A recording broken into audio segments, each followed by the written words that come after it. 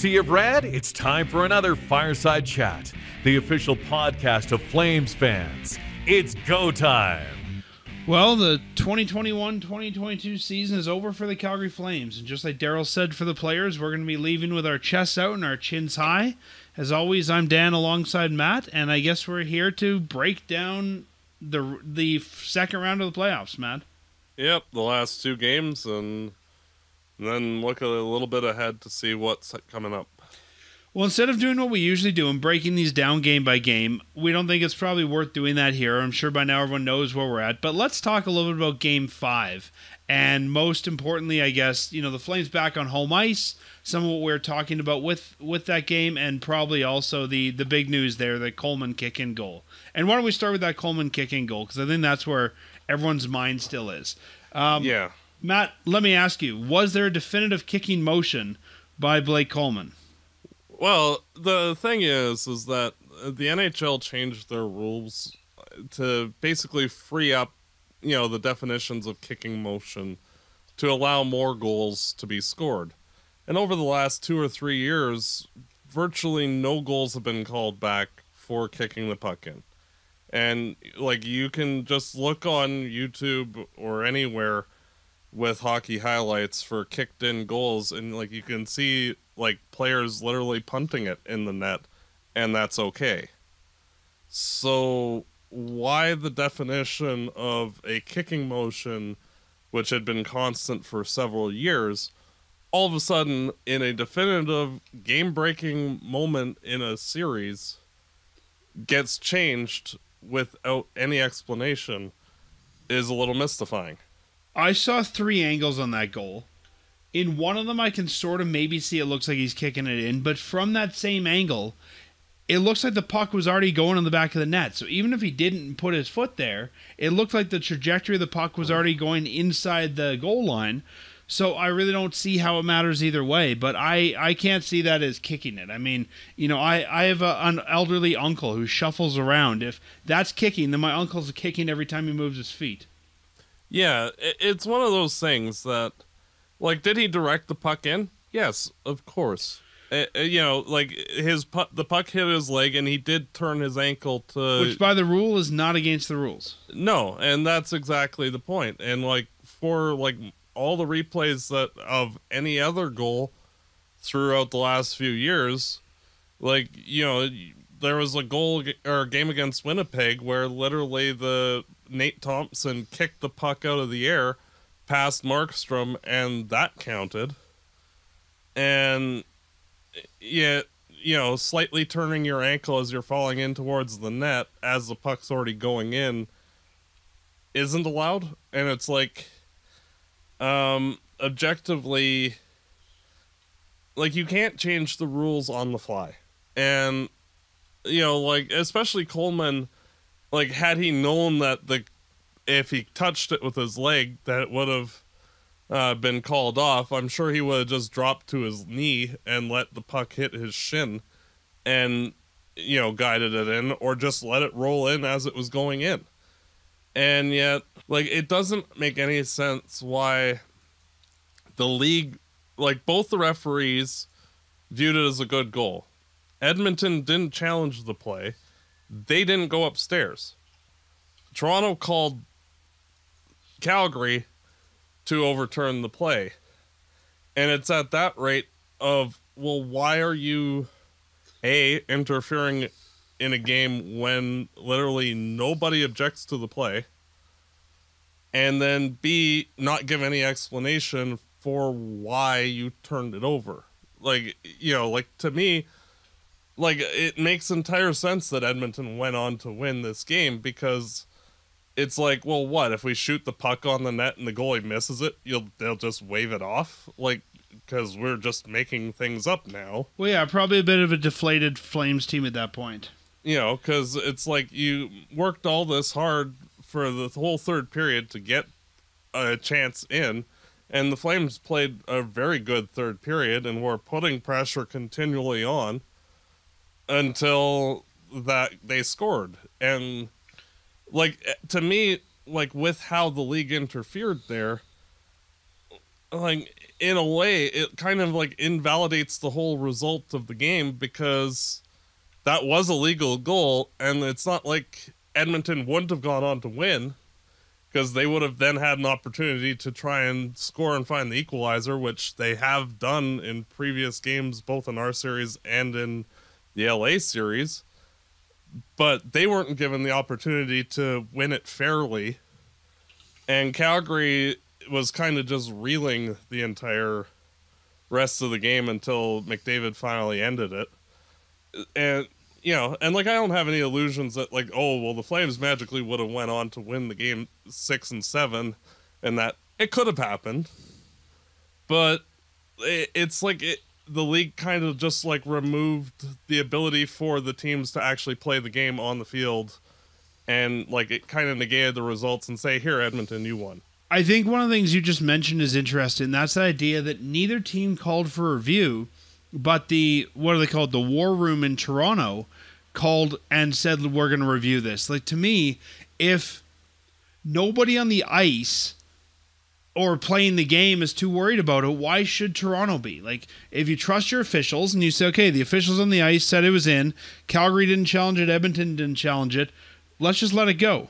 You know, from my seat in the crowd, like, they had the refs looking at the tablet on the review, and it looked like the one referee even mouthed the words that that looks like a good goal. That's where, like, I as a fan get frustrated, because it's like there's no follow-up explanation of what the NHL was talking about. Because if they could actually explain why they called it that way, you might argue with them and think like that's a dumb call, but at least you'd have an idea what they're thinking, what they're talking about, what anything. Instead, it's like, okay, well, Edmonton just gets the game and you guys can go home now. And it's like, but that's not how like an actual sport is played. You know, like we're not professional wrestling where the result is determined in advance, unless that's what the NHL is becoming, which, you know, that's another argument for another day. Matt, do you think that maybe, and I mean, we saw after the Flames had their disallowed goal in 2004 that, you know, changes were made and the way that they, you know, handled replays was changed. And do you think maybe the thing that comes out of this, the thing you'd at least like to see come out of this, would be sort of what you were saying, is the league within, I'm just making up a number here, within 24 hours has to post a video on their YouTube channel explaining the decision when it gets overturned by the War Room? Yeah, well, it's only fair with, you know, like, say a suspension. Like, they, for a decade now, they've had the guy in charge of player personnel or whatever, George Peros, his job. He comes out with a video explaining X, Y, and Z. This is why, like, you know, the shoulder hit the head and was a direct, you know, and blah, blah, blah. So and-so is getting suspended for 3 games. And so you have, like, a clear definitive, this is why we're thinking this, and this is what the penalty is. But, like, with this, it literally, you know, because you just look at YouTube, like, there's a compilation video out there of kick-in goals where it's like, those are actual kick-ins that counted, and yet a guy falling into the net as the puck's going in, oh, that doesn't count. And it's like, that's bogus, frankly. And, you know, like, for me, like, that was, to me, one of, like, I've been following the NHL since 1991 fully, and, like, that has to go in my personal top 3 of stupidest and egregiously blown calls I've seen. And that's for any team at any point. And, like, it's just ridiculous. And, you know, like, I'm sure that some paying fans might not want to bother going to games because, well, they're just going to give it to whomever anyway. I think it hurts more because, A, it's our Flames. I think it hurts more because, B, it was the go-ahead goal. If it was the first goal of the game and then it ended up 4-5, I don't think it would have hurt as much. No. I think a lot of these things probably go into it that make us more upset. And I think this fan base is also still stinging from the the Marty Jelena disallowed goal in 04. Like, if this had been, say, in the New York-Carolina series, and, like, the exact scenario, like, it would have been upsetting to see that because it throws into question, literally, the legitimacy of games as they're called. Because, you know, everything can be a legal play, but then all of a sudden you get a phone call and, oh, that your go-ahead goal there that might actually win you a game gets called off. And it's like, there needs to be more transparency, significantly more transparency, because, you know, it would be one thing, like, if Calgary was playing, like, an equal market and marketable player in terms of McDavid. But, you know, like, because of the fact that they have a guy that's one of their marketable stars on the opposition, you know, like, in passing, listening to people that I know, like, they're like, oh, well, they got to make sure that the star gets the spotlight. And, you know, that you don't need those kind of questions even coming to mind in people's minds, because, like my wrestling comment earlier, it kind of gets that negative connotation of, oh, well, the result's already determined in advance. And that's not how sports are supposed to be. It's like an actual competition for who's best. And, you know, it leaves a very bad taste in one's mouth. For sure. And I think it's something that as a fan base here in Calgary, we'll be talking about 10 years from now, 20 years from now, still remembering this. But I think, you know, and I think Michael Backlund said it best after Game 5, the series was not lost in that game. The series lost in games 2, 3, and 4. And so I think while it's heartbreaking and it sucks that happened, I mean, I think that the Flames had really already given this series up or lost this series in previous games. And that was just, you know, the icing on the cake when fans were trying to hold out hope. Oh, for sure. And, like, then that's why I said, like, I have no illusions that, like, oh, the Flames were magically going to come back and win. You know, like, if they had held on to win Game 5, they probably would have lost Game 6. Just with how the previous games had gone. And, like, I doubt that the Flames would have played again in Calgary. And if they did, you know, like, the arduousness of having to win that game too, like, just from a mathematical odds point of view, like, you're talking like maybe a 5-10% chance of that actually happening, just on the math alone. So, like, a very unlikely scenario, but it's like casting a whole bunch of... You want to go out on your own merits, not go out with a cloud of uncertainty. Yeah, because it's just a lot of unnecessary storylines that do not need to be there. Because now, you know, it's like, oh, well, if the Oilers beat the Avalanche, oh, well, they only got there because of. Mm-hmm. And, you know, and that's not fair to the Oilers. Like, if they actually did beat Calgary in a proper way, then, you know, and they go on to the Stanley Cup Finals, well, good for them. But it's like, oh, well, the league kind of helped you out there to get there, and maybe they're helping you out against the Avalanche too, just because they want McDavid to win a cup. And it's like, that's not the type of storylines that anybody needs. And yet, you know, like, that's not marketable to the game. You know, like, say the Oilers go on to win the Stanley Cup. That's going to be something that's going to be discussed. Because, you know... Creates an asterisk for the 2022 Stanley Cup. Yeah.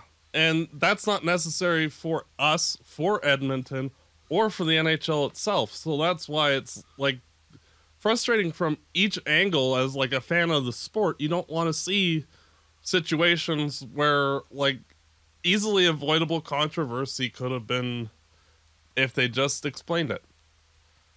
Or, you know, just allowed the goal to happen because it was a legal goal based on 3 years of past reviews. But it is what it is, and... But I think, you know, you've made the point, and I agree with you, that this probably was not the difference in the Flames series. And as much as we're sad about it, we have to remember that, you know what, the Flames had probably already lost this series. And while Game 5 I thought was a good game from the Flames, in this series, they never dictated the play in any game. They didn't do any of the things that made them who they were this season. They got out-checked. They got out-depth. They got out-goaltended. And Markstrom really struggled in that second round. Like, the Flames did not play the Flames did not play the way the Flames needed to. That was a tongue twister for me. And I think, as much as fans we don't like it, they got what they deserved. Yeah. Oh, for sure. And, full credit to the Oilers for moving on. I'm just frustrated for them, frankly, that they had to win in a kind of BS way. Because, they weren't even given the opportunity to come back in Game 5 or put us out of our misery in either Game 6 or 7.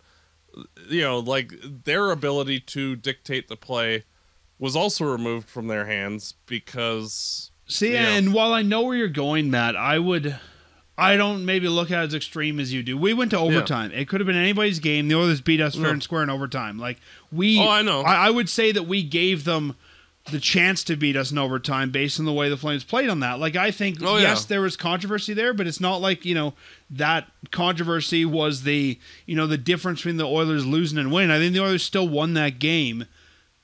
I don't want to say fair and square, but they still took their time and won that game. Oh, no. How do you say? It's because of the fact that situationally, you play the game differently if you're down 5-4 versus you're tied. And because you just defensively, you're not pinching to get the equalizer. So, literally the whole flow of the play from the go-ahead goal, air quotes, forward is significantly different. And the rest of that regulation period was completely different because of the situation being different. And that's where it's the Oilers did their job, especially in overtime, and, full credit to them.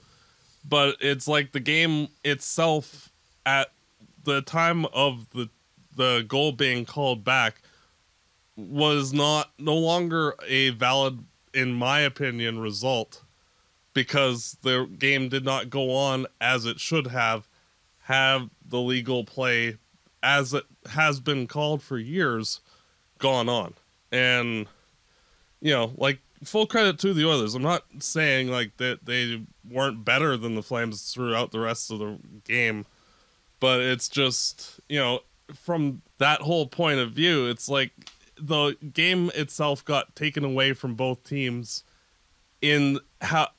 because of the off-ice interference, and they had to play a different game than they should have. Anything else about the kicked-in goal we want to chat about before we move on? Not really. Just feel bad for Coleman because I'm sure he would have just dropped to his knee and let his leg carry it over, or he would have jumped out of the way and let the puck just roll in.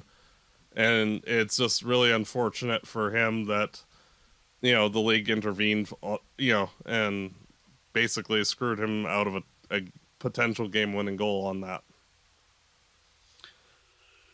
Yeah, I don't disagree, but we are where we are, and the Flames are not playing anymore, and it's, I guess, we're recording this Sunday night, so we've had some time now as Flames fans to think about this and process this and go back and forth on it. And, Matt, as a Flames fan, I was sad. And I saw men in the stands crying as I was heading from the press box down to the media lounge. I saw guys sitting in the dome crying. And I think the fact that we lost to the Oilers makes that sting even worse. It's rubbing a little bit more dirt in the wound. But the way the Flames played this round, I mean, they really didn't deserve to move on. No, they didn't. And so as much as they played terribly in if they'd played great and it was Game 7 and that kick-in goal was the final goal in Game 7, I think I'd feel very differently right now. Yeah. Oh, I'm not arguing. It's just it's just one of those situations that it's just frustrating because it didn't need to happen in the first place, and And even if they had cleared it up the day after, that would have been fine. But nothing. Matt, do you feel like the Flames won this series? Do you feel like the Flames lost this series, the Oilers won this series, or a little bit of both? I think that the Flames mainly lost the series more so than the Oilers winning the series. Like, how would you say? McDavid's going to get points regardless. And, like in the last two games, they really did limit him and his offensive chances, except for the game winner in overtime. But the thing is that, like, the Flames, like in game 3, where they gave up the 4 of the same goal on like really inept defensive play, like that was basically the first time all season that we saw that level of tire fire level of defense all year. And like they were all, self-made unenforced errors. And it's like if the Flames weren't playing with their head in the clouds, they don't give up those odd man chances, and then maybe the Flames actually win that game. But instead, they, like, yes, credit to the Oilers for capitalizing, but it's one of those, like, if we didn't screw up to the extent that we did, then the Oilers wouldn't have had their chances to, and like the defensive play by the Flames was just horrendous throughout the series. And I think, for me, when I look at this, Jake Ottinger was really the story of round 1 against the Flames, and in the end, they found a way to solve them. I feel like, as good as Connor McDavid is, Connor McDavid took it to another level in this series, and I feel like the Flames may have just been overwhelmed by him at the beginning and never really, never really recovered from that, and were never able to really find his kryptonite. Yeah, which it's one of those things that the team itself, like I think that the 5 games that they played were 5 of, if not the 5 worst defensive performances that the team had all year. And I think that perhaps psychologically just, having to throw everything in the kitchen sink to beat Dallas, it mentally tired them out or something. Because like just the amount of basic mistakes that they were making that like they hadn't all year, and allowing McDavid to come in off the rush and like trying to get in on a man to the extent when they weren't even doing that during the regular season. Like it was just bad all the way around by the Flames. Like, there's no sugarcoating it. It was a very bad series by Calgary. I would agree with your observation. I think the Flames lost this series more than the Oilers winning it. And maybe I'm not trying to undervalue what the Oilers have done. Maybe I am a little bit by saying that. But I think that the Flames came into this. I mean, if you remember back at the beginning of the season, a lot of analysts predicted the Oilers to go far. And, maybe and the Oilers, I think, have had a rough year as well. I mean, they lost for a bit. They changed coaches. Credit to their new coach. He's really turned that team around in how they play and their structure. But I just think that this was the Flames series to take if the Flames played their game. And I would say that, even in Game 5, which I thought was probably their best game, we didn't see the Flames play their game for 60 minutes at all in the series. No. And, like, frankly, I thought the Flames were the better team in Game 2 for most of the game, and the better team in the second and third period in Game 4. And could have easily won both of those games had, more attention to detail, like, especially in the third period in Game 2.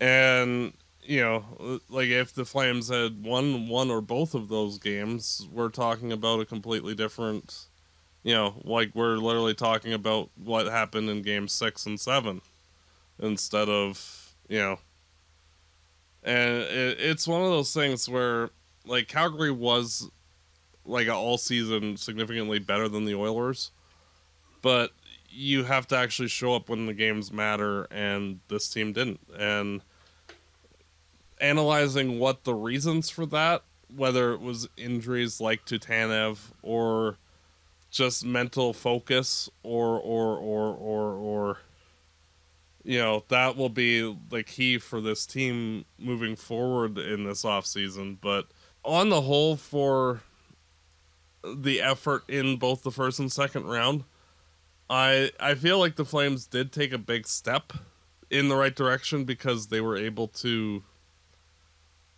move past the first round and overcome some adversity, but there needs to be more of an emphasis of learning on how to reset yourself when you're through a situation and come back the next day and be ready to go again. And like that's part of why the Flames have continually had difficulty with adversity in the postseason before, because it's like as soon as something screws up, it's just a tire fire the rest of the way until the series is over. And for once Calgary was able to overcome it, but then weren't able to take that next step, and that's the frustrating part. 14-15 was the last time the Flames made it to round 2, and also lost in round 2. In 5. Matt, looking at, and I would say this is a very different team than 14-15, but looking at this team and where they ended up in the regular season, what we saw from this team, and knowing now how the season ended, would you say this team was a failure, a success, or somewhere in the middle, and why? They took a lot of positive steps, and they still fell flat on their face. And, they basically played Edmonton as if it was Colorado a couple of years ago, and allowed the Oilers, who were nowhere near as good as Colorado was, to just walk all over them for large stretches. And while the Oilers are a decent team, they had 104 points. They're a legit playoff team. They're not good. And they're the worst of the teams that are left by a wide margin. And, frankly, I would be shocked if Colorado loses a game to the Oilers. But, it's one of those things, though, that, you took a big step forward. You beat Goliath in the first round. And then you return to all of the bad habits, all of the inept defensive play, all of the things that for years has been the exact same problem. And as soon as the Oilers did something, tire fire time. And it's like the second period in game 5 where they got up 2-0. As soon as they got the 2-0 lead, it's now it's tied. Edmonton's in the lead. Fight back, get the lead again. 5 seconds later, give it back. It's you can't stop getting in your own way. And it's just frustrating to see this team. Even if they're making progress, they're not. And it's just, I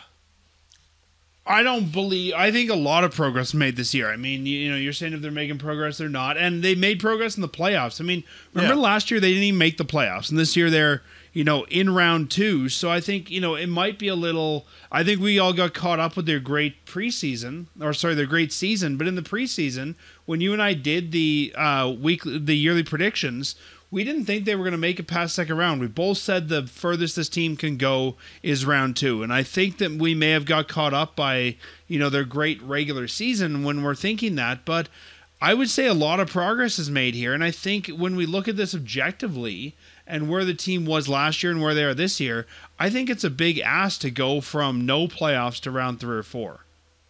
Yeah. It's also... with the caveat of quality of opponents as well. And, and with the Flame, the expectation that they were going to beat the Oilers, that was just mainly because you look objectively at the quality of the two rosters and Calgary is better. So they should have won. And so therefore it's a disappointment that they didn't. But contextually on the overall, they got to the second round. Hey, that's a huge step for them.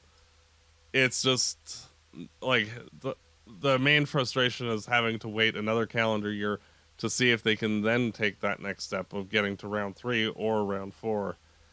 And that's that's the way progress is made in any league. And yeah, it's frustrating, but I think it also gives us something really great to look forward to.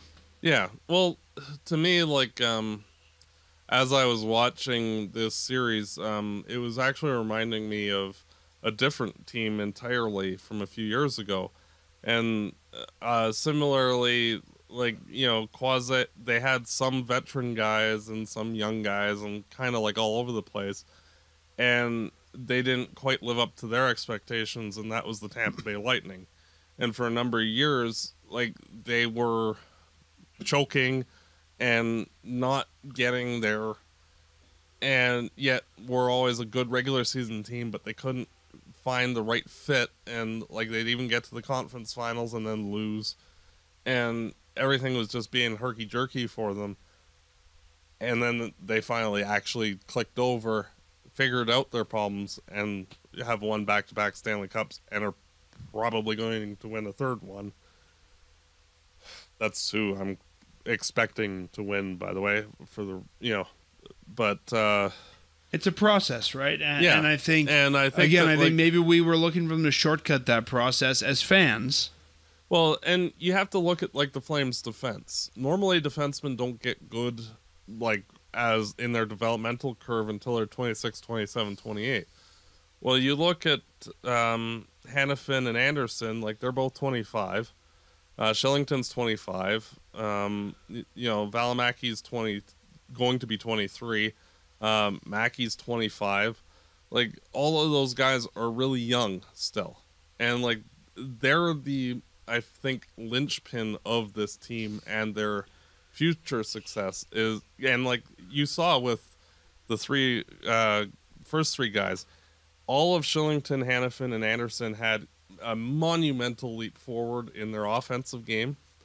All three with significantly better career highs, and their two-way play significantly improved. Shillington needs to hit the weight room in the offseason so he doesn't get pushed off the puck as much. But, when he was TJ Brody was his age, it was the same story. And, Brody was able to figure that out significantly when he was, 25, 26 as well. So I'm sure that Shillington, as he goes through his offseason, will be looking to bulk up a little bit. So to answer my question, I'm going to say this season was a success. Was it as successful as I like? No. But I think realistically, if we take all things into consideration, I'm going to say that 2021-2022 is a success, and I think we saw a lot of growth from individual players. I think we saw a lot of growth from the team and the system that we haven't seen, and they made it further than they have since 14-15 in the playoffs for a team that didn't make it last year. So, yeah, would you deem it a success too, Matt? A huge step forward. It's like, okay, let's address the parts of the team that are missing, and like let's reset for next year and let's go again. Well, before we talk about next year, let's talk quickly here, because it sort of fits where we are, about the last of our regular season or our preseason predictions. We did our regular season ones earlier, and there's still 3 questions that we left unanswered. First one we've already talked about: how far can this Flames team go? Before the season, we thought second round, so I'll give us both a point for that. Who's our unexpected playoff hero? I said Matthew Lucic. You said Andrew Mangiapane. I'm not going to give either of us a point for that. Yeah, Michael Backlund and Michael Stone are the two. Yeah, I think if we had to name somebody, it'd probably be one of those guys. I think you could, in some ways, even argue Trevor Lewis. Yeah. Daryl Sutter will be nominated for the Jack Adams. I said yes, nominee. You said if the Flames make the playoffs, he wins. I still think that he's probably the coach that'll end up winning that. Yeah, same here. And will Markstrom be a Vezina candidate? I think he will be a candidate, but I think especially now the Flames are out, Shesterkin's going to win. Yeah. Well, I think that Shesterkin was going to win anyway, but because like they're voted on before the first round anyway, and yeah, Shesterkin's the main reason why they're in Game 7.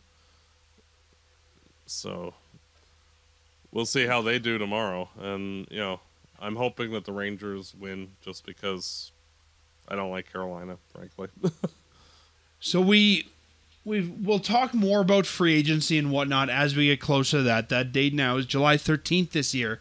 But Matt, the Flames, this is the first year we've really seen the Flames in a buyer position going into the trade deadline in a long time. I mean, usually they're sellers or they're buying, but just a little bit, and they made some big strategic moves this year. So I wanted to go through these trades with you, and now with everything we know, see if you still think these are good moves or not. Do you feel like maybe the Flames, with 2020 hindsight, maybe gave up too many assets or anything like that? Oh, yeah. So the first one was Tyler Toffoli. Tyler Toffoli was traded to the Flames on Valentine's Day, February 14th, he was traded to the Flames in exchange for prospect Emil Heineman, forward Tyler Pitlick, a first-round pick in 2022, and a fifth-round pick in 2023. So the Flames gave up a prospect, a injured roster player, their first this year and their fifth next year. Looking back at that, do you still think that with everything we know and where we are with our draft picks right now, are you still comfortable with that deal? 110%. The Flames are going to be picking in the mid-20s anyway. So the odds of that player becoming an NHL player are minimal. And the psychological boost of going out and getting a legit top 6 forward and someone who played like a good top 6 forward for most of his time here, like for a good, like that period where he wasn't scoring, he was still generating a lot of scoring chances. And especially in that first round series against Dallas, he was robbed like 8 or 9 times by Ottinger. And like he could have, if he had better puck luck, he would have been the star of the first round. And a guy like Toffoli, how would you say? He's not a superstar. He's just a very good middle 6 forward and who can score. And, like there are holes to his game. Yeah, he's slower than he should be. And his consistency is not there. But, there's a reason why he's not a $10 million forward. And, and the reason why we were able to get him for a first and a fifth. I would make that trade 100 times over. And the fact that he's a cheap, reliable top 9 forward for next season that you can pretty much count on for 20 goals, like, that to me is a bargain, even now. And, the cap certainty of him in that position also helps. Yeah, I think you definitely paid a little bit, A, to acquire him early, and B, to acquire that cap certainty, because he's not a rental. He'll be around with the Flames for a bit.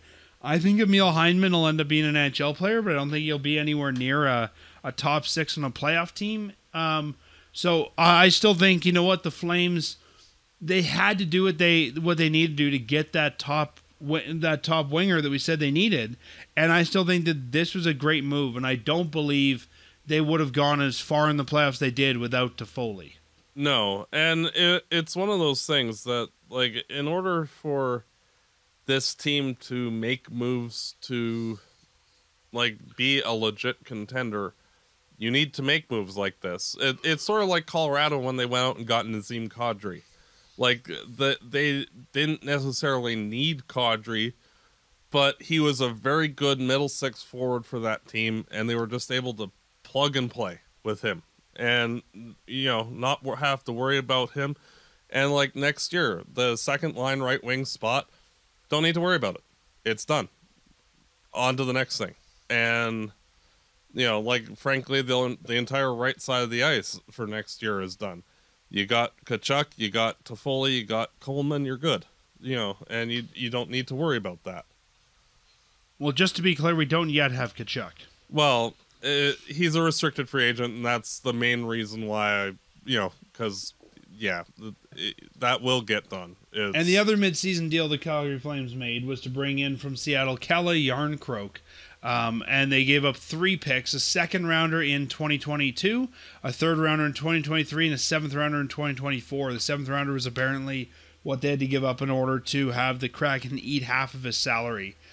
I'll start with this one, Matt. I think that at the time, Yarncroke came in and you and I both thought it was a great trade, and I think it looks even better when we lost Sean Monahan because it's given us a stable third-line center that I think we're missing. I think, for me, Yarncroke underperformed as an offensive player while he was here, but I think that he did his job as the defensive or two-way center that we needed him to be. I think at $1 million, he'd be worth bringing back. At $2 million, I would probably be looking elsewhere, maybe at a younger player or a guy like Ruzicka. For me, if the Flames signed Yarncroc for 4 years at $2 million per, fine, done, yay, on to the next. You look at Derek Ryan. He in my mind he replaced Ryan in the lineup, and like what we've been missing, that flexibility of having him playing up and down the lineup in a two-way role. Yarncroc struggled mightily offensively, not scoring until the last goal for the Flames this season. But, it wasn't like he wasn't getting chances either. And, like in the first round against Ottinger, he had 5 or 6 really dynamite chances that Ottinger robbed him on. And, like as much as you just look at the score sheet, 0 goals, and, and then not until the second round getting one. Like, yeah, okay, objectively that is bad in terms of results. But literally every other part of the job, perfect. And the flexibility of having him as a winger or as a center, like in my mind, of the non-Gaudreau and Tkachuk free agents, to me, he's priority number 1. Interesting. And I honestly think that the Flames were going to sign him this offseason anyway, just because he's Lindholm's cousin and friend of Markstrom and anyway. So sounds like his medieval name, Kelly, cousin of Lindholm, friend of Markstrom. Yeah. Well, with an English translation of his name being Iron Hook, that totally fits. Well, talking about guys they're going to sign, and let's not get into actual contract numbers. We can do that as we get closer to the July 13th deadline. But the Flames have a handful of guys. Their defensive core is pretty much all locked up. There's a couple guys here that we need to talk about on the defensive core. But let's start with the forwards. I'll go through these names, and you let me know who you think they need to be bringing back. And let's do the UFAs first. Johnny Gaudreau. Absolutely. 8 years, $80 million, please. It feels a lot like there's a little more uncertainty now that Gaudreau might come back to the Flames. It felt for a while like it was a sure thing. If the Flames lose Gaudreau as an RFA, how big of a blow do you think that is? Well, frankly, if the Flames lose Gaudreau, then this whole season was kind of pointless. Hiring Sutter was kind of pointless.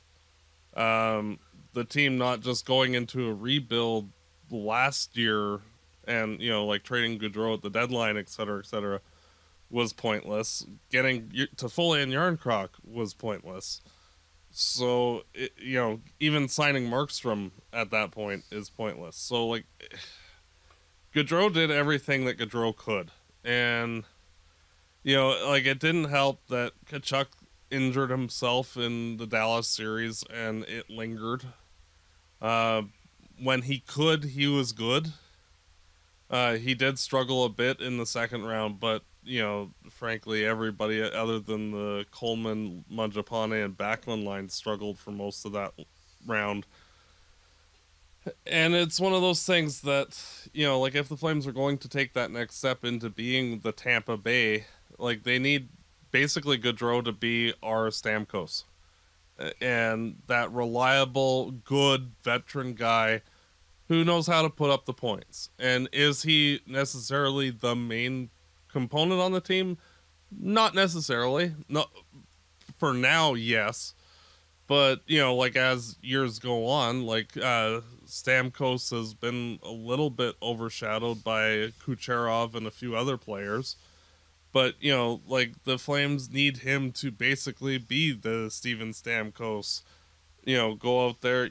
And the Flames also have the best flexibility and ability to pay him the most because of that, being able to sign him for the extra year. And, I'm sure that the Flames will probably throw 10 plus at him, which is appropriate.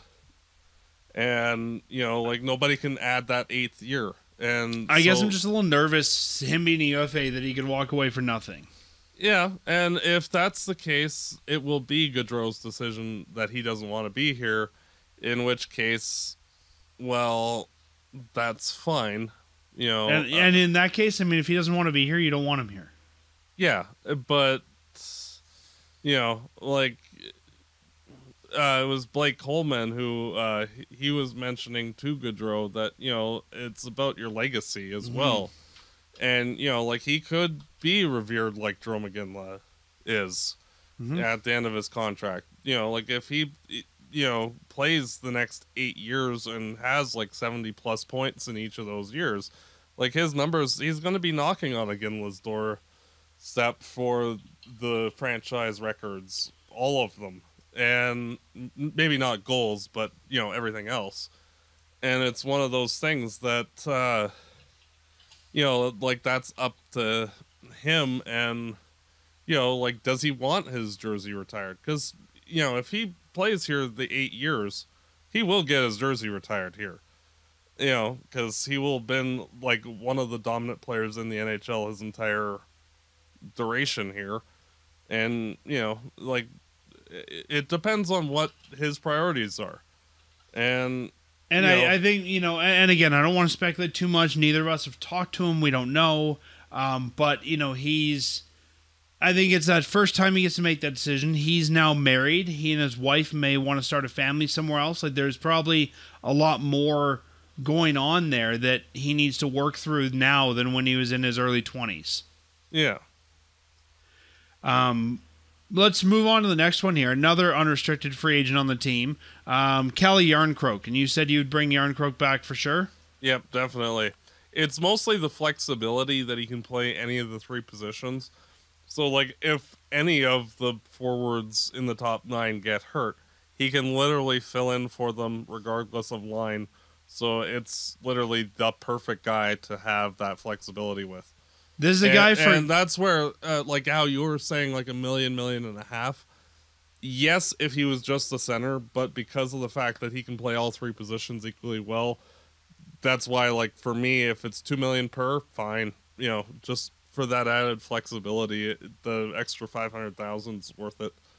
This is a guy that when we were talking earlier about trades, I forgot that we'd acquired, which is probably bad for him. Hopefully maybe good for him if he wants to stick around, maybe bad, but hopefully management doesn't forget him as well, and that's Ryan Carpenter. The Flames gave up a 5th for him. Do you see any need to bring Carpenter back? If they want him as the 12th, 13th forward, sure.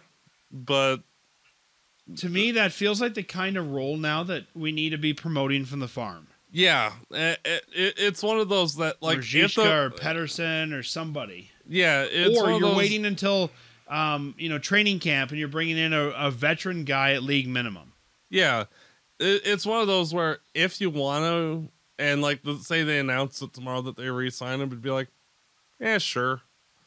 But would you be like not first thing knocking on his door to do that? Not really. That's the last deal on this list that you're making. Yeah, it's one of those where if you loop around like on say the 2nd or 3rd day of free agency and like you still haven't filled that 4th line center, 13th forward guy I think you spot, can even come back to him on August 1st. Yeah, probably. How about Trevor Lewis? No, I'd let him walk. Why is that? He played great in the playoffs, and that's fine. But it's more that the Flames need to promote from within, and there's just not enough spots.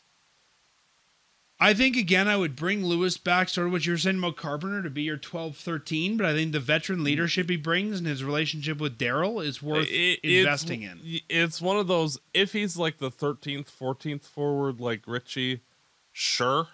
But like if he's going to be playing a regular rotation, no, I don't want him back. How about Brett Ritchie? No.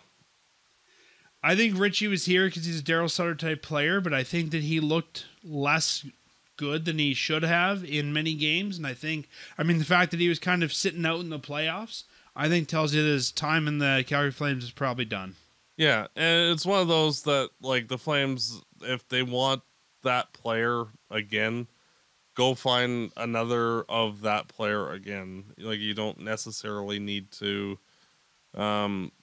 go and spend, like, keep the guy just because that that's like an even easier internally, I would almost rather bring up Byron Frazier into that role. It's one of those that you can cycle the deck chairs on that one, like, because for the league minimum, like maybe putting a different guy in has a little bit better chemistry, et cetera, et cetera. Like, it took him nearly 60 games to get a goal. It's one of those where, like, he wasn't objectively bad, but he wasn't objectively good either. It's kind of one of those, yeah, I guess, but. And I think you and I'll agree on the two RFAs, Mangiapane and Tkachuk, that both guys need to find a way to bring them back. Yeah. I think they need to find a way, but I also would not be surprised if Tkachuk is not here come next season. I think that I actually 100% think that Tkachuk's here next year, but because he's maturing, and I think is emblematic of the Flame struggles, where like getting most of the way, but like still having rough edges and needing to learn and mature. And I think that, like, when he gets past his, somewhat selfishness, not yes and no, but you know what I mean, where, like, taking matters into his own hands against Klingberg, which messed up his hand, like, next year he needs to learn that, like, we have other guys to go do that. And, like, his job is to put the pucks in the net. And, you need two healthy hands and, not one that's all banged up and mangled. So, I would expect him to be back. For Mangiapane, though, I'm leery if they give him more than like $4.5 million on, like, a 5-year deal. Just because, like, he was really great off the hop, and then for like the entire second half of the season, he was kind of mediocre. And he's making 4.8 right now. Oh no, 2.45. Sorry, 4.8 was the total on the contract. Like, I could see like a 5-year, like 4.5 to 5, anywhere that's basically in the neighborhood of what Lindholm is making. Because I feel that basically he and Lindholm at the same time in their career were basically at the same spots. Lindholm, of course, progressed significantly and has emerged as like a star caliber forward in his own right. But I think Eatbread has a little too many holes in his game still, and still a little too much of a lack of consistency, even though he's doing a lot of things really well and is a very good offensive catalyst. He just needs to, again, take another little step next year or the year after. And I mean, we can talk about this as we get closer as well to free agency. I'm not convinced that Mangiapane will be a longtime Flame. I think that some of those holes might move him off the team at some point, but I think if the Flames could get him to, and I doubt they would, if they get him to sign his 1-year qualifier and say, you know what, do it again, and then let's talk big money, I think that would be their ideal. I think with the Tkachuk and Gaudreau contracts being up, if they can get him at a reasonable rate, like even if they're, say, overpaying slightly for what he's doing right now, but they can get him for 4 or 5 years, I think that just for the cost certainty, I think that would be worth it. But again, I can understand, like, have another like put up or shut up type year. It's just at that point, from his point of view, it's like, well, you're not really being loyal to me either. And so maybe I just walk and go somewhere else. Maybe. And I mean, he's still an RFA. So, I mean, he's not probably gonna walk at this point. And I guess the team has to figure out how loyal do they want to be to him. Yeah. And to me, in my mind, like, he is one of the more foundational pieces in terms of, he's a dynamite second line player. And, like, if the Flames, for whatever reason, need to move on from Gaudreau or whatever, having a guy who can score 30 goals is huge. And I think that would definitely change things. If they had to move on from Gaudreau, I think that really changes the equation. Yeah. And it's one of those things that, I think that they need him, even just as a, you're a very good second liner, and just keep him there. I think that, like, there are some players that you can overpay or, overcommit to in terms of years, just because, like, like the Flames don't have a guy immediately coming up through the system that is ready to take that spot. Guys like Peltier might, but they're not here yet. And, for where the Flames are in their contention cycle, like, they kind of need him to be there doing his thing. I think that you may see that he's one of the last deals done, just because I think they want to figure out where their other money is going to go first. Yeah, I think he's the last guy, to tell you the truth. And then let's look on the back end here. Just to add on to that before we go on, it's kind of a, like, let's see, like, where all the finances are, because we might just run out of money and say, hey, we'll just give you a 1 year extension for like $4.5 million, because we can't go to like 6 or 7 if you're wanting like a high dollar long term, even though we might be interested per se, and we'll just kind of punt this for a year while we, sort the Lucic Monahan Backlund. Well, that's what I was saying. Yeah, you might convince him to just, sign a 1 year qualifier. Yeah. On the back end, let's start with our RFAs. Nikita Zadorov. I would like him back, but I don't think he will be. I still feel like Zadorov was a reactionary move to losing Giordano. I feel like it's like, crap, we lost a defenseman, quick, let's go and get another one. How would you say the Flames needed to be bigger and more physical? And to me, Zadorov and Goodbranson each were an A+ for their contract. And it's just more that I don't know at this point if the Flames have the dollars to keep both him and Goodbranson, and Goodbranson will be cheaper to keep. And both Mackey and Valimaki can play on the left side, where Zadorov does. So it's kind of like, if you're going to find a savings there, that would be probably the place to go, even though you don't really want to lose necessarily that player. Only way I could really see Zadorov coming back is if it goes into August, he hasn't been signed, and the Flames could then sweep him up for significantly cheaper, but I don't think that'll happen. Yeah, like, frankly, like, if the Flames could get him for, like, say 2 or 3 years at like $3 million per, I would be A-okay with that. Like, I think he was very good for not necessarily the 375 that he was making, but he was damn close. And, for what he brought in terms of the physical intimidation, which, as much as things have changed, they haven't changed all that much. And a guy like Zadorov is a very good, useful 5'6" for the, making sure players are protected, hitting things that move, and, that whole side of things, and clearing out the front of the net, and, all that kind of stuff. And I feel like, the Flames, and I mean, we can talk about it, as we get closer to free agency and see who's still available. But looking at the list of guys that are available as UFAs, and also the fact that the Flames are going to have to probably move some bodies off this team, I feel like if you lose Zadorov, you can reacquire that position.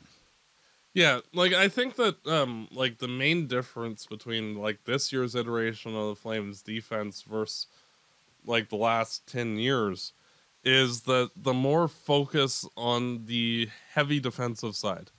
And like between getting Tanev previously and then both Goodbranson and Zadorov, like the Flames haven't really had like that level of physical defense since like they had Regier, Commodore, and Montador on the team.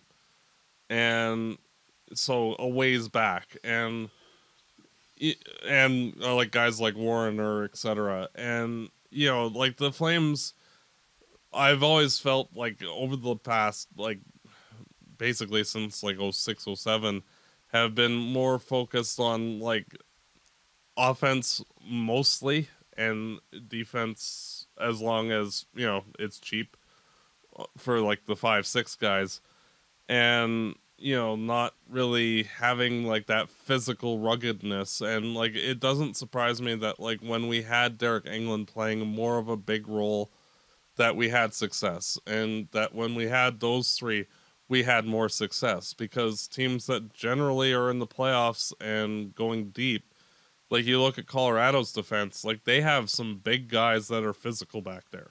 You look at Tampa Bay, they have some big guys that are physical back there.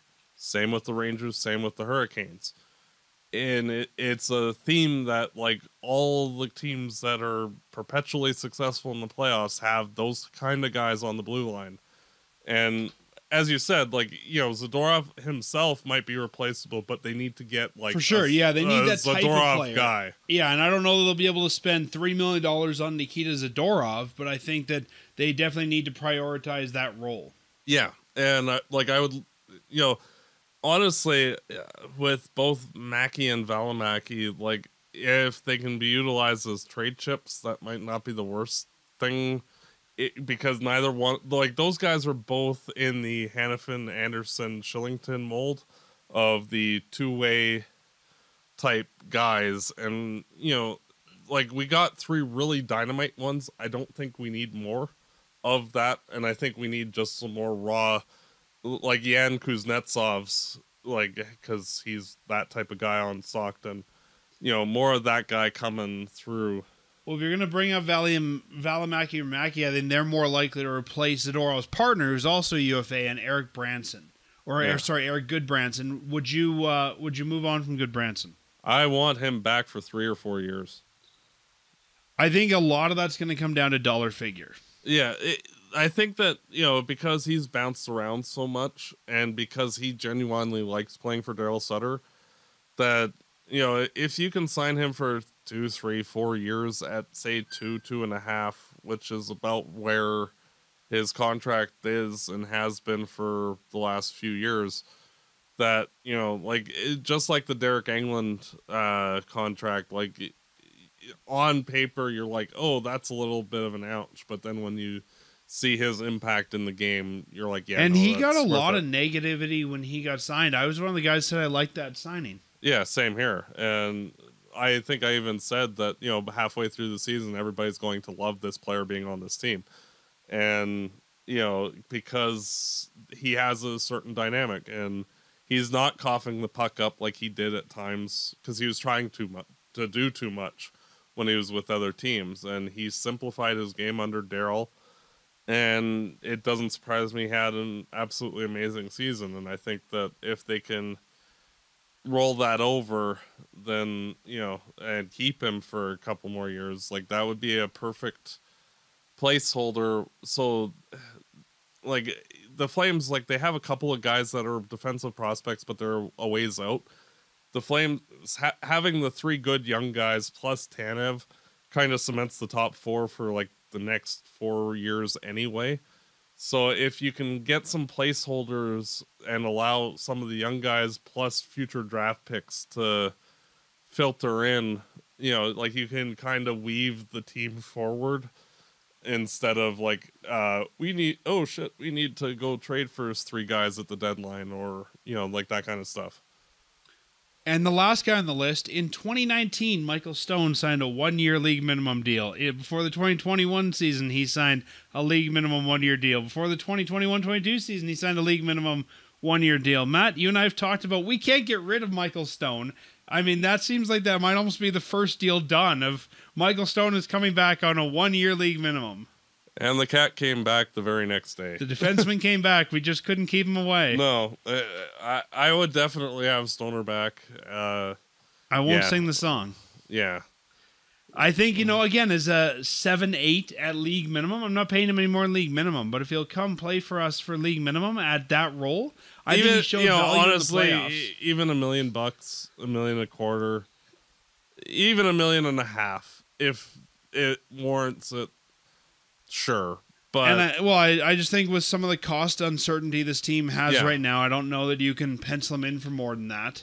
Yeah, no, but I think after his playoffs, he's got to get a better look as number 6. Yeah, I agree, and I think that this is one of those where I think that Stone might have finally played his way out of Calgary, because I'm sure that there will be a team that will throw a higher dollar contract at him to play like a top 4 role, just because. Interesting. Yeah, like if you look at Arizona, for example, like their team is a tire fire, and Stone would be a top 4 defenseman. That's where he came from.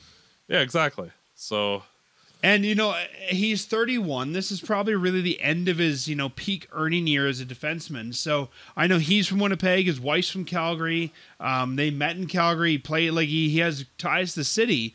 But yeah, I could also see from a personal perspective, if someone's willing to pay you top 4 money, you know what? I'll go play there for a year or two. Maybe he comes back later, but I think at this point you might have to chase the money. Yeah, and if he with his play, if he's earned himself a good contract with somebody else, hey, awesome, congratulations. Yeah, and I don't want the Flames trying to match that. I mean, if someone's going to pay him top 4, say, you know what, Mike, go do it. Yeah, awesome. We'll be cheering for you. Because he literally did everything that he could for this team.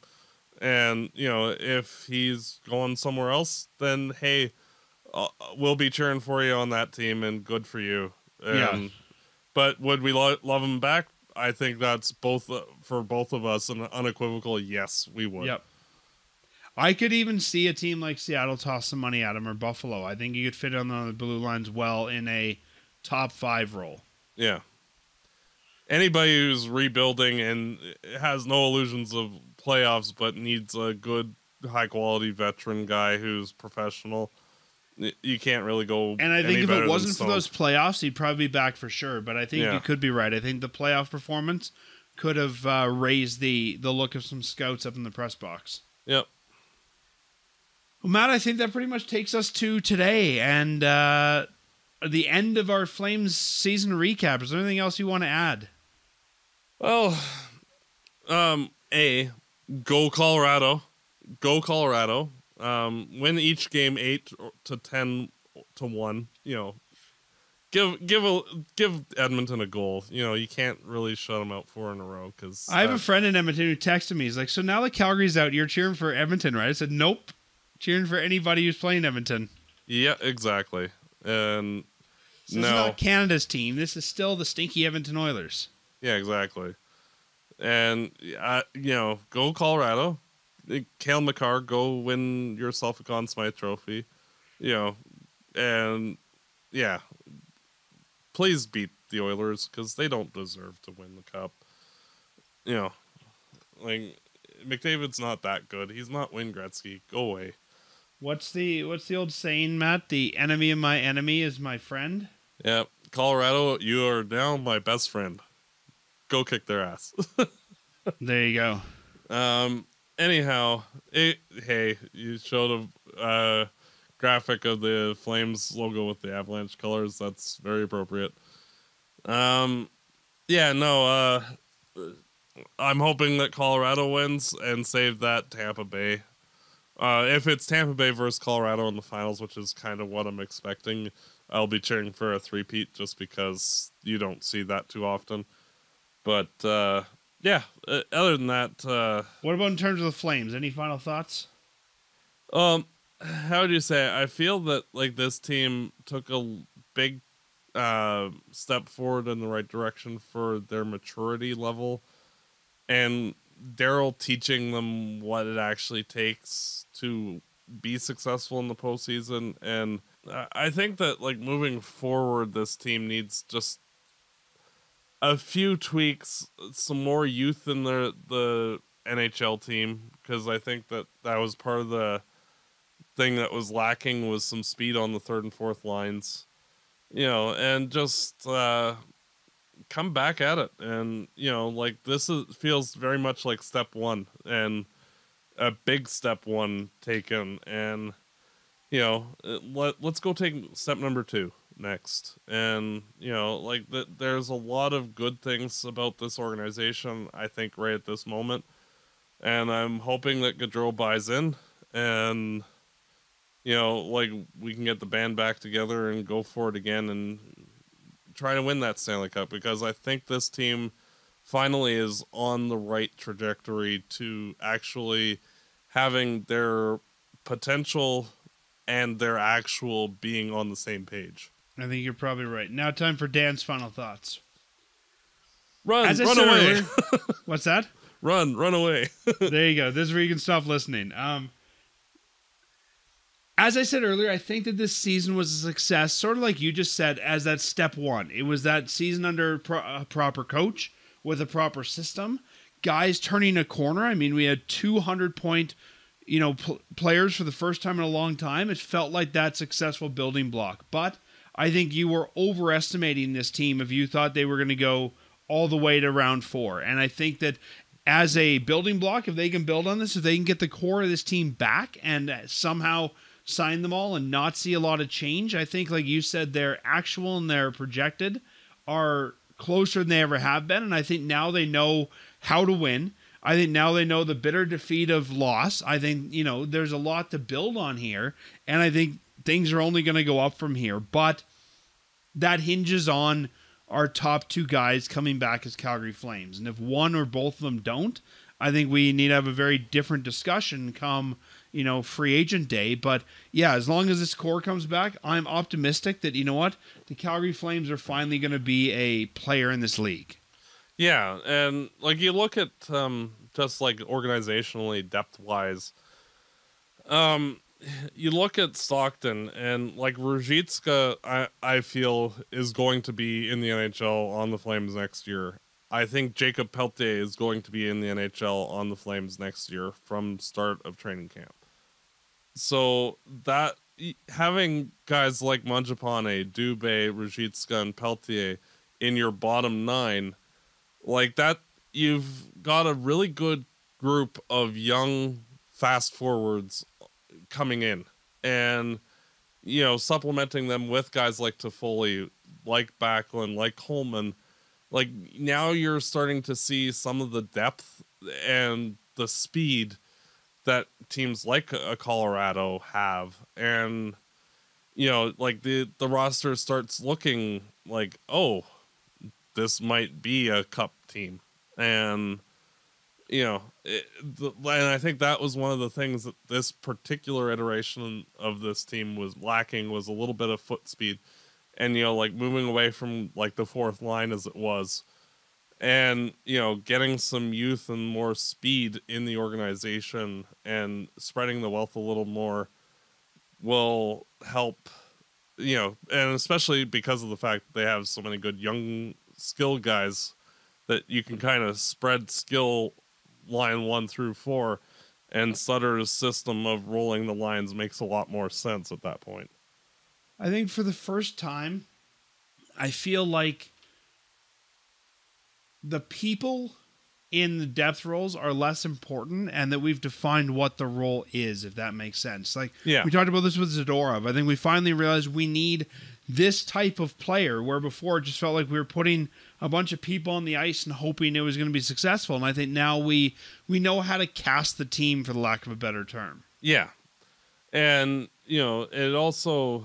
I think that this team also will need to learn how to play different ways a little bit more good, and like different types of star players in different ways.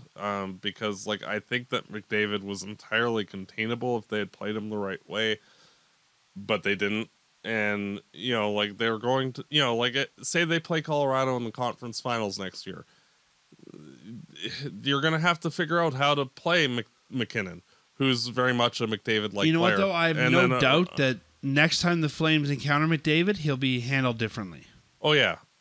but then, like say with like a Colorado, like Rantanen is a completely different player. Landeskog is a completely different player.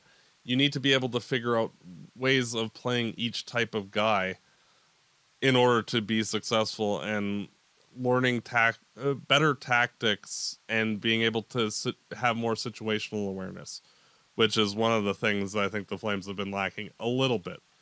But, But I think all that comes with being young and learning. Yeah, exactly. And, like, all of this is very teachable. And, like, now you're like, okay, this team's actually building towards being a contender instead of figuring things out and, falling flat on their face because they're inexperienced and.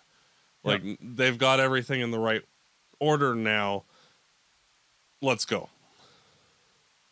Well, Matt, I think that wraps things up for the 2021-2022 season.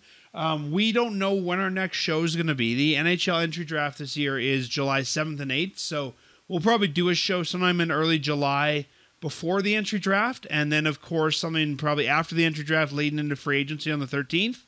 But I think for the month of June, our fans are going to have to find somebody else to fill their ear holes. Well, yeah, and plus, like, normally, like, we do a very in-depth draft preview, but when we're missing a first, a second, I think a third, a fifth, we're not going to be too busy on draft day. No, so I mean, we may not even be here before draft day, maybe after draft day, but we're going to wait and see kind of what Flames news shakes down. If essentially we'll be back when there's something to talk about. So keep following us on Twitter at Fireside Podcast, on Facebook at facebook.com/firesidechat. On our website, firesidechat.ca, and we will notify you when the next episode's coming up, because right now, there's a lot that we don't know. So enjoy your summer, and I guess we'll talk to everyone when we're back. Yeah, and I do believe there's the development camp this year, which, if that's the case, and, like, people can actually attend it, we'll be there. And as the off-season rolls along, and, we'll be covering anything important and all that fun stuff, and looking forward to the next step that this team will take, and hopefully it's a good one. And I hope to see number 13 back next year, and I think that most Flames fans would agree, and hopefully this is a step in a linear progression instead of like the sort of a quasi rebuild-ish, but not, which would be a disappointment. I feel the most excited going to this offseason that I have in a while. Yeah, it's just that particular contract definitely needs to get done. Well, Matt, have a great summer, and we will talk to you soon. Yep, and our next episode will be episode number 300, so it will be nice to start a new century of shows with the start of the Flames' next Cup winning season. Not too optimistic for next year or anything. Anyway, as always, go Flames go. And Avs, because Oilers suck. Fireside Chat is hosted by Dan Stevenson, co-hosted by Matt DeBorg. This episode produced and edited by Peter Marino. Fireside Chat is licensed under Creative Commons license. For full license details, visit firesidechat.ca.